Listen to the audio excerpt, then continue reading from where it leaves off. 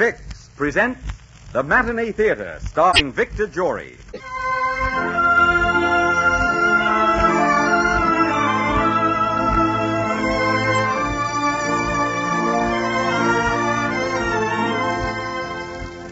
Vicks, the makers of Vicks Vapor Rub, Vicks Vatronol, Vicks Cough Drops, and Vicks Inhaler, brings you the Matinee Theater, starring Victor Jory and featuring Gertrude Warner. Of the plays which we mentioned last week, your overwhelming choice was for Night Bus, which we will bring you next Sunday. But today, in response to your insistent and continued requests, we give a command performance, the memorable story of romance and high adventure based on Alfred Noy's famous poem, The Highwayman. You know, more and more millions of people are using Vicks Vatronol nose drops to relieve distress of head colds. Benefit by their experience.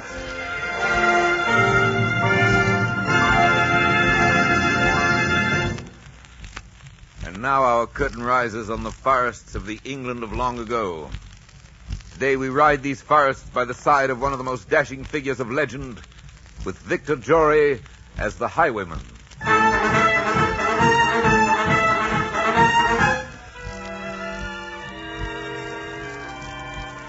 The wind was a torrent of darkness among the gusty trees. The moon was a ghostly galleon tossed upon cloudy seas. The road was a ribbon of moonlight over the purple moor, and the highwayman came riding, riding, riding.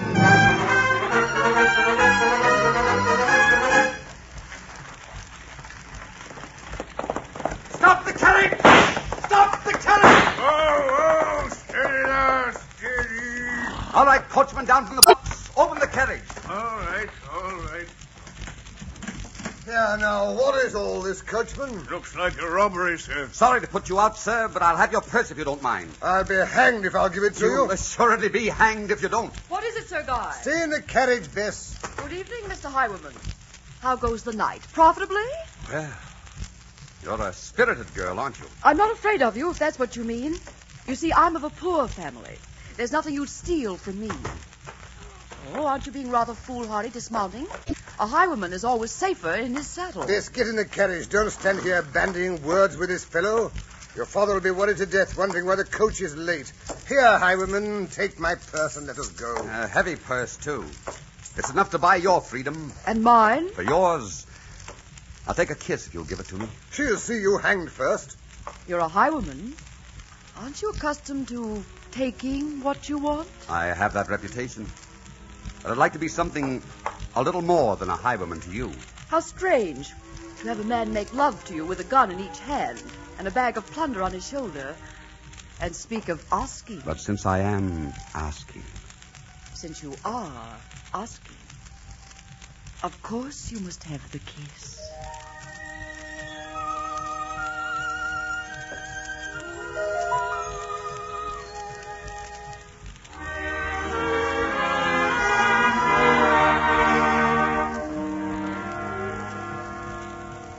The road was a ribbon of moonlight over the purple moor.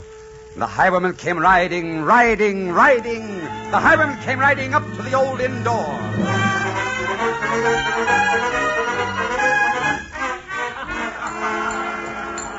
A tankard of ale, landlord, for everyone, the best in the house. Right you are, Sir John.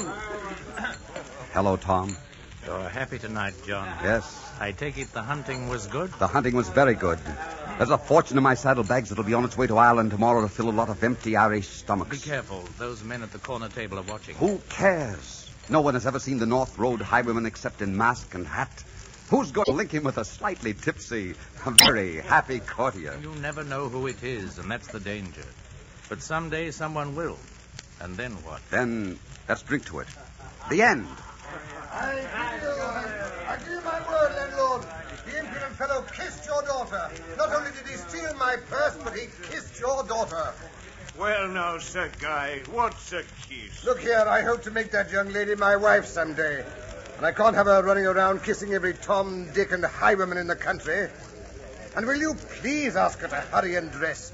We shall be late for Lady Catherine's ball, and I despise being late. I'll see what I can do, Sir Guy, but she's quite a costume to get into. Aren't you wearing a costume? Oh, I haven't any taste for such folderol. I'll wear a mask, and that's the positive limit I'll go to. Now, hurry her along, Jim, hurry her along. All right.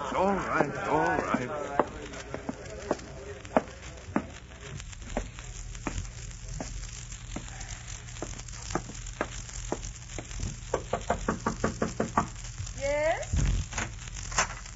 Oh, hello, Father. Would you walk the back of my dress, please? Sir Guy's in a fierce mood. The old fuddy-duddy.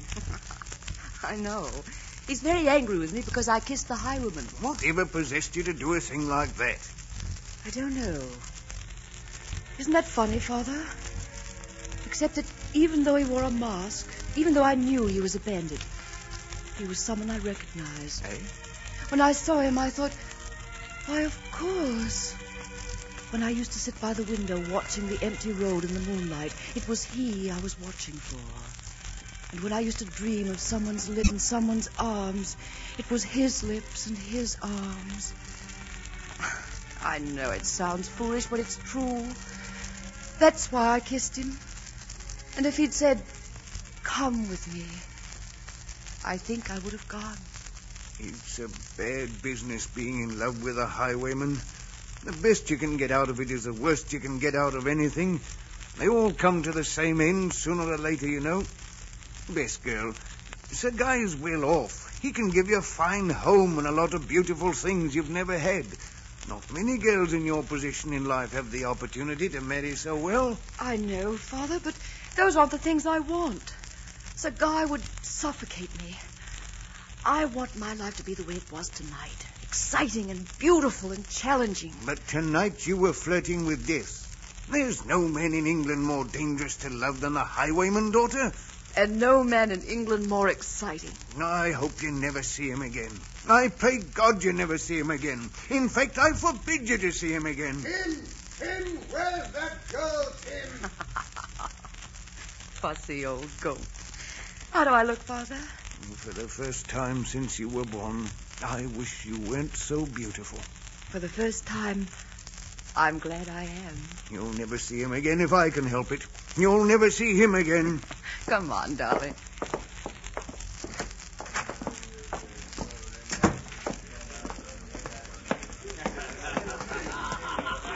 Come, my dear, we're going to be late. You know I despise being late. Yes, Sir Guy, I know. Father, Yes? What is it, Bess? who is that man sitting at that corner table? Him? Sir John Lancashire. Why, haven't you ever seen him before? He's one of the King's close associates, a very promising young man. Oh, Why, does he interest you? no, but for the moment I thought he was someone else. Well, good night, Father. I'll be home early. Good night. Have a good time. Your daughter is very beautiful, landlord. She's a beautiful amount of trouble, Sir John. That's what she is. Why? Why? I'll tell you why. Yes? There's Sir Guy Barrington, ready to marry her and give her a good home, and all she can talk about is that highwayman. The highwayman? Does she know the highwayman? The rascal held up her coach tonight. He kissed her. Can you imagine that? Yes, I can. Easily. And now she fancies herself in love with him. Well, I shouldn't be standing here telling you all this. She's always saying I talk too much. I suppose I do. But it's heavy on my mind tonight. So she's in love with the highwayman. Where has she gone now? She's gone to Lady Catherine's masquerade. Since Sir Guy's taken her up, she gets invited to all the gentry's affairs. Well, I've got to see to my guests. Can I serve you anything? No, thank you, landlord. I think I must be leaving, too.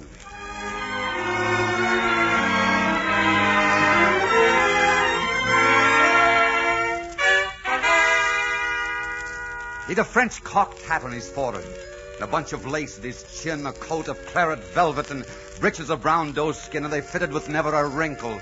His boots were up to his thigh, and he rode with a jeweled twinkle, his pistol butts a twinkle, under a jeweled sky.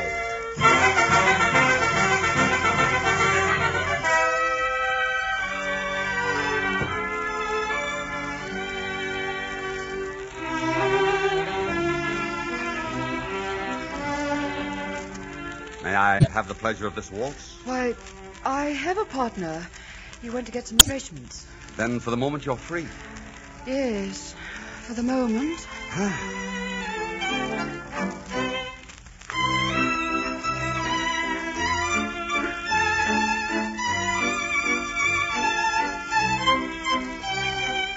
You're lighter than moonlight in my arms. Wasn't it rather foolish of you to come here, Sir John Lancashire? Oh, so you know my name. I know enough about you to hang you. Why do you say that? You surely didn't think I'd forget you so quickly. Or that Sir Guy would. Sir Guy doesn't worry me too much. Then perhaps you'd better worry about me, sir. If you think I'm going to stand by and let you rob my friends, you're vastly mistaken. I'm your prisoner. Call out, turn me over whenever you wish. Are you so sure I won't? No, but I am sure that if you do, it won't matter very much what happens to me.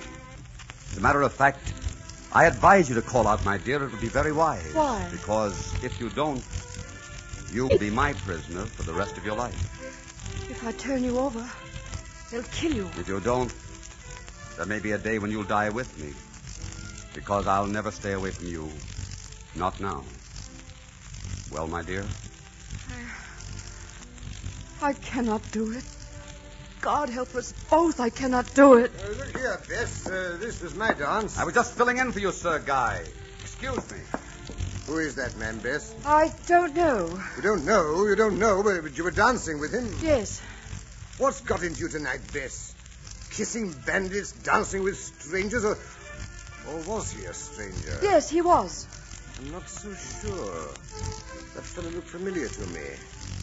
Sure I've seen him somewhere before. I may have seen him earlier this evening. Oh, no. The highwayman was much taller. You're sure? Very sure. Well, all right, my dear, all right, but I'm going to keep my eye on that fellow all the same.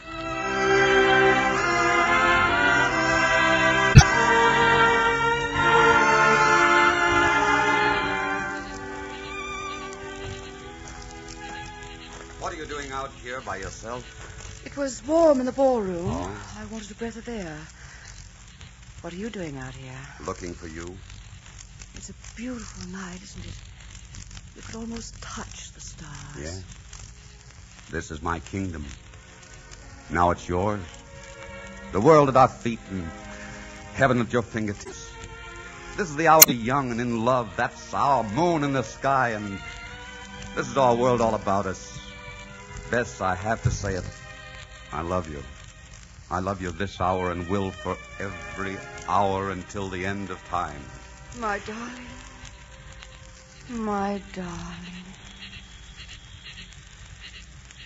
Oh, it's almost midnight. They'll be unmasking soon, and you'll be leaving. Oh, take me with you. I can't. I can't take you with me. Not yet.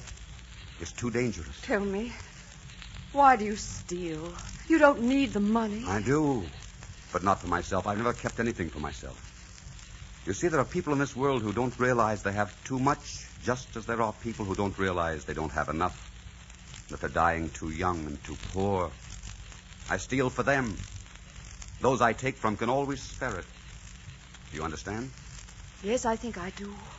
But it's wrong. I know it's wrong, and so do you.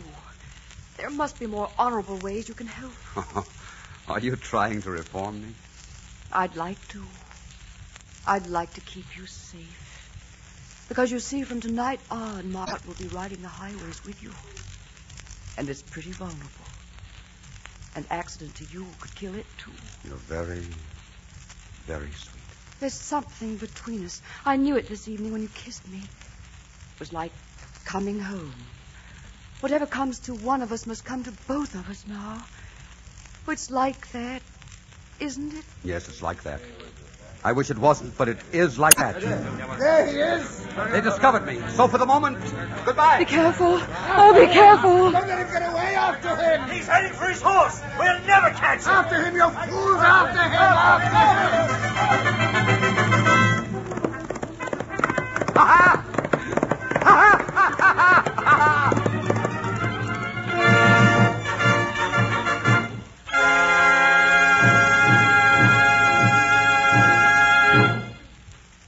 In just a moment, Act 2 of The Highwayman, starring Victor Jory. During these February days of changeable weather, you can never tell when you'll suddenly start sniffling and sneezing. And if you do, let the very first sneeze be a warning. It may be nature's advance notice of an approaching head cold, and it will pay you to be careful. Head colds can cause so much suffering. Now, one of the simplest and surest ways to relieve the distress of head colds is with Vicks Vatronol, the special double-duty nose drops. Yes, a little Vatronol put in each nostril quickly brings wonderful relief, soothing the sneezy irritation and helping to clear nasal stuffiness. And the most important advantage of Vatronol is that if used promptly at the first sniffle or sneeze, it helps prevent many colds from developing. So it's really a wise thing, friends, to have a bottle of Vatronol handy, ready to use when a head cold threatens. Just follow directions in the folder. Try it. Vicks Vatronol, the special double-duty nose drops. And now, Act 2 of The Highwayman, starring Victor Jory and featuring Gertrude Warner.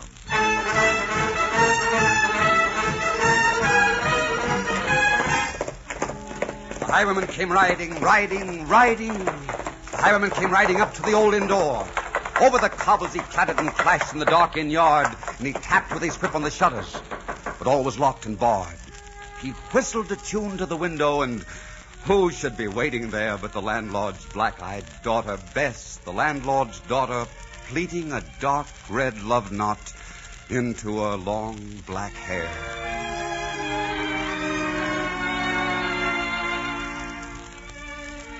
We'd better walk out by the gate down the road away. We don't want to waken Father. If he hasn't wakened now, I don't think he will. You never can tell. Oh, John, it's been so long. For 3 weeks I haven't had a word from you. I've been busy. Oh? I've been making plans. I've decided to become an honest man for you. John. There's a prize I'm after tonight, just one prize, and I'm taking it, and I'm quitting. I've decided to buy a farm in the north. Will you like being a farmer's wife? I like being yours. Wonderful. All right, now, here are my plans. I'll have to be off now because I have a long way to ride. But I'll be here about noon tomorrow. And then we'll find a clergyman and become Mr. and Mrs. Farmer. And that will be the end of the highwayman. I can't believe it. Oh, darling. Oh, here now. What are you crying about? Maybe dreams do come true. Maybe there is something to fairy tale endings. Maybe the prince and princess do live happily ever after. I've been so frightened. I've had such dreams. I kept seeing you dead by the roadside. Wasn't that foolish of me? Very. Don't you know my life is charmed? Well, then, Bess, just one more thing. If they press me sharply, I may not get here during the day. If you don't see me at noon, look for me by moonlight. You'll surely come. I'll come to thee by moonlight, though hell should bar the way. And now until tomorrow, goodbye, my darling.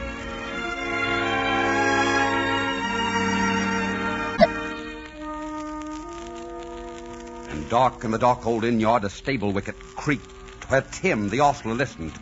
His face was white and peaked. His eyes were hollows of madness, his hair like moldy hay.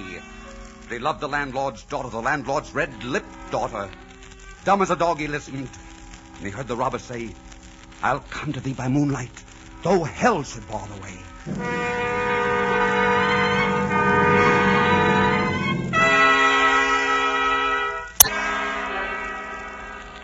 Well, Bess. Well, Father? So, Sir John Lancashire and the highwayman are one and the same. Doesn't that sound a little ridiculous to you? Yes, but I know it's true. Tim the ostler heard you a while ago. He told me the whole conversation. Bess, I want you to promise that you'll never see that man again. He's bad. He's a robber. And you're a good girl and not for the likes of him. I'm going to see to it that he's put in prison. You must tell me where he hides. I don't know. And if I did, I wouldn't tell you. You'll have to catch him yourself. No, you'll catch him for me. He'll come to see you, and then we'll have him. No. No, you can't make me do that. Oh, you wouldn't do that. You couldn't do that. Don't you understand how I love him? Oh, Father, listen to me. If he dies, there's nothing in the world for me anymore. My heart would always be empty. He's the blood that courses through me and all the pain and all the joy. He's what my eyes want most to look upon and my arms want most to embrace. He's the difference between life and death and heaven and hell. Oh, don't you understand? If he dies, I want to die. Love isn't that important, Bess. It only seems so now when you're young. We don't really die of it. You'll have to trust me. You'll have to believe that I know what's best for you. This pain will all pass in a week or a month. There'll be someone else then. Please, please don't do this. Don't betray him. I love you, and I must. If you do, I'll despise you. I'll despise you and hate you and loathe you until I die. Good night, Bess. I'm sorry, but I'll have to lock your door.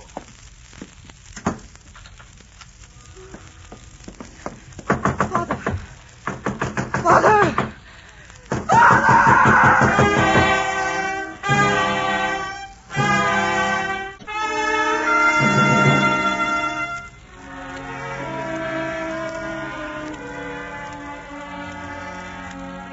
He did not come at dawning, he did not come at noon.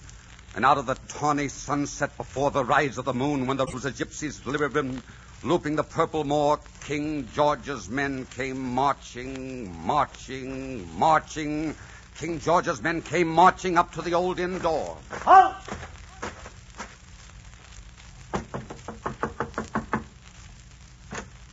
Are you the landlord here? I am, sir. Oh, where's your daughter? She's locked in her room. Take us up. Follow me, men. You men have been drinking. We have, and it's none of your concern. You'll treat her kindly, won't you? She'll be all right as long as she doesn't try to escape. All right, landlord, you can wait downstairs. I'd like to stay. We'll call you if we want you. Yes, sir. Tie her to the foot of the bed.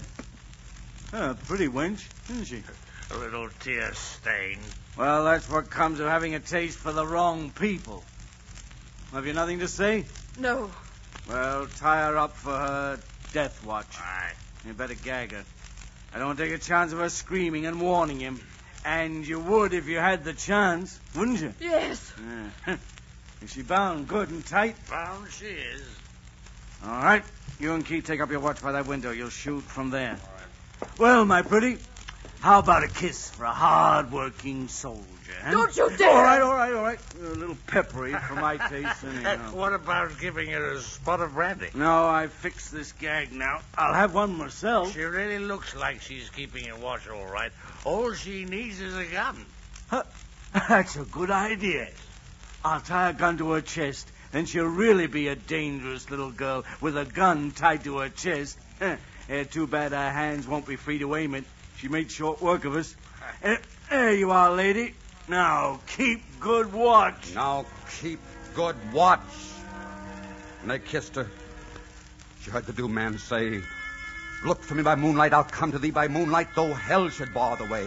She twisted her hands behind her, but all the knots held good. She writhed her hands till her fingers were wet with sweat and blood, and they stretched and strained in the darkness. The hours crawled by like years, till now, on the stroke of midnight, cold on the stroke of midnight, the tip of one finger touched it. The trigger at last was hers. The tip of one finger touched it. She strove no more for the rest. Up she stood to attention with the barrel beneath her breast. She would not risk their hearing. She would not strive again, for the road lay bare in the moonlight, blank and bare in the moonlight, and the blood in her veins in the moonlight throbbed to a love's refrain.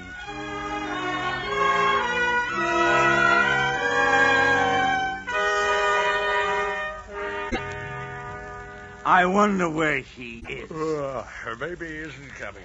Maybe someone's having a laugh at us. Well, if they are, it isn't her. Yes, we look pretty silly going back to London and saying we sat all night for nothing. Maybe he's got another love.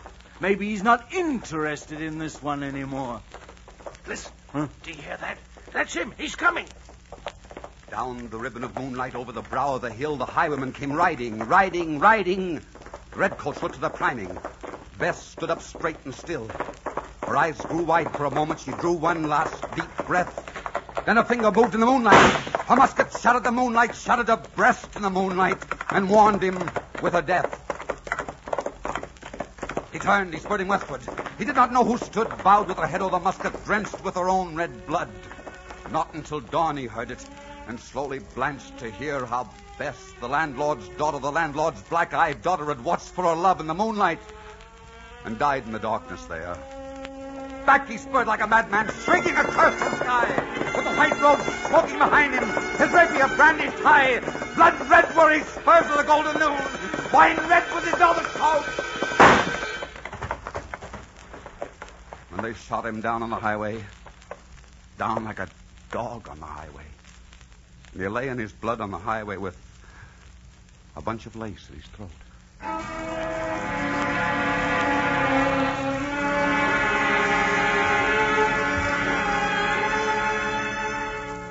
And still, of a winter's night, they say, when the wind is in the trees and the moon is a ghostly galleon tossed upon cloudy seas, when the road is a ribbon of moonlight over the purple moor, a highwayman comes riding.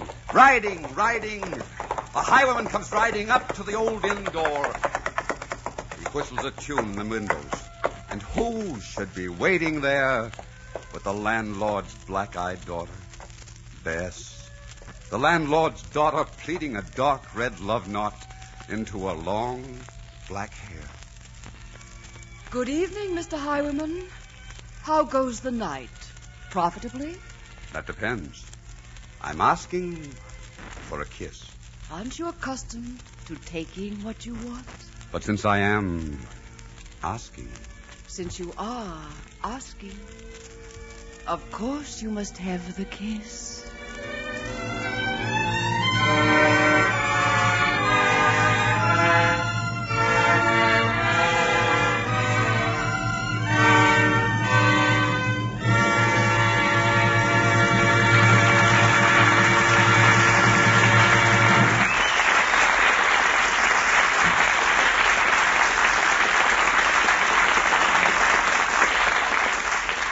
In just a moment, an important message from Victor Jory. Friends, if you've ever used Vicks Vatronol to relieve the distress of a nasty head cold, you know how wonderfully effective it can be. And if you haven't, well, there's no time like now, if a stuffy head cold is making you miserable. Once you try Vatronol, once you put a few soothing drops in each nostril, you'll agree that Vatronol is really a fine medication. You'll notice how quickly it goes to work right where trouble is to relieve the sneezy irritation, and how it opens up the stuffy nasal passages in a hurry to make breathing easier. In our opinion, Vicks Vatronol is a specialized medication that is altogether in a class by itself as a reliever of the misery of head colds. And more than that, if you use Vatronol soon enough, if you use it at the first warning sniffle or sneeze, it actually helps prevent many colds from developing. So, friends, the next time you feel a stuffy head cold come on, why not use a few drops of Vatronol? Just follow the simple directions in the folder. Vicks Vatronol Nose Drops.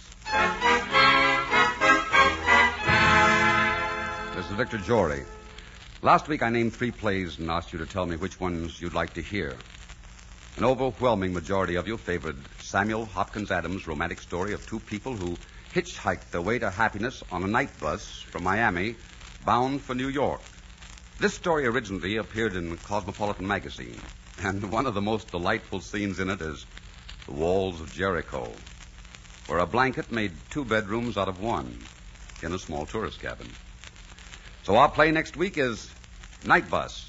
For the following week, will you again help me choose between that great picture, The Great McGinty, which starred Brian Donlevy, Only Yesterday, another long-remembered picture, Only Yesterday, which starred Margaret Sullivan, and that great love story, Marley. Write me care of Columbia Broadcasting, New York 22, New York.